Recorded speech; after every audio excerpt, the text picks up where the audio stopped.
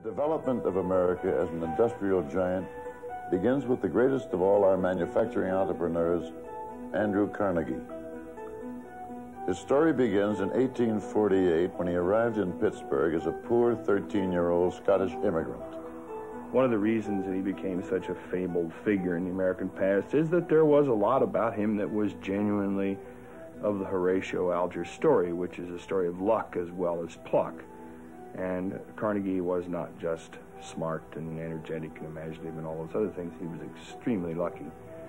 He was dipping bobbins in vats of oil in the cellar of a textile factory in Pittsburgh when he heard of a job at the telegraph office. And he himself said it was luck. Fortunatus, he said, my good fairy, found me in a cellar among vats of oil and lifted me away. Before the age of business schools, two of the best places to learn about American business were the telegraph office and the railroad. Carnegie worked in both. Carnegie controlled all phases of his business, from the iron ore ranges and ovens, which made coke for his steel furnaces, to the railroads carrying finished products to customers. His rivals tried to make deals with him or buy him out. I can make steel cheaper than any of you and undersell you, he told them. Why should I present you all my profits? Even offers from the great financier J.P. Morgan were rebuffed.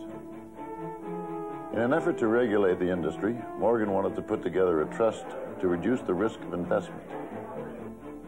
Carnegie saw no reason to stop growing since he could sell all the steel he could make.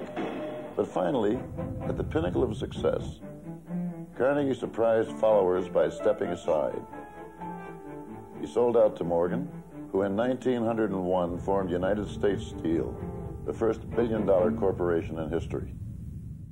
The search for completely interchangeable parts that had started with Eli Whitney and Samuel Colt was finally achieved 70 years later by the founder of the Cadillac Company, Henry Leland, an innovative and meticulous machine maker. The quality of his cars was legendary, and so was his precision manufacturing techniques, which produced the first truly interchangeable parts.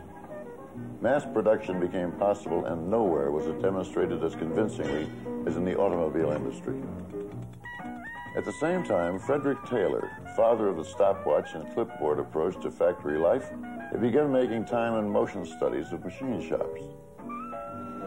Taylor envisioned that the chaotic factories of the present could be transformed into an industrial utopia in which man and machine would function like clockwork. In one famous experiment, a man with a stopwatch stood over the laborer, telling him when to walk, when to lift, when to rest. Because of this pacing, Taylor increased the man's productivity from 12.5 to 47 tons. Frank Gilbreth took these studies one step further and used motion pictures to record people at work. Lights were attached to workers' hands, and their movements were studied to eliminate wasteful motions. Using rates of the fastest workers, standards were set for the simplest tasks. By 1911, company after company became Taylorized. Time and motion techniques became the norm all over Detroit. In the last few decades, a new revolution has been changing the nature of American manufacturing. An entrepreneur named Joseph Engelberger was one of the first to see it as a new solution to some very old problems. He is widely known as the father of industrial robots and given credit for being the prime mover behind the creation of robotics.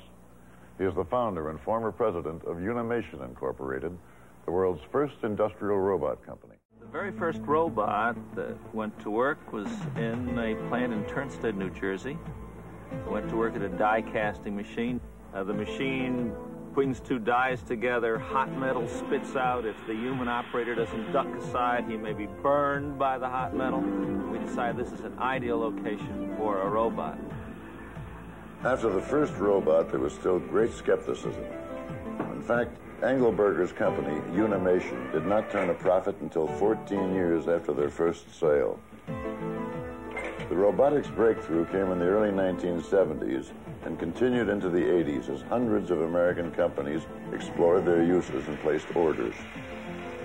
A General Motors study revealed that industrial robots priced between $40,000 and $100,000 cost approximately $6 per hour to operate, less than one-third the cost of the workers they replaced.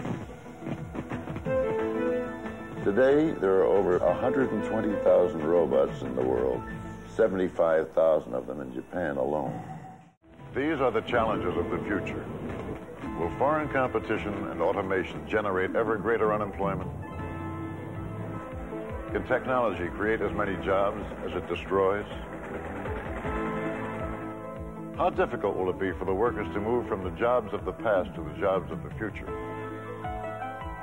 Difficult questions.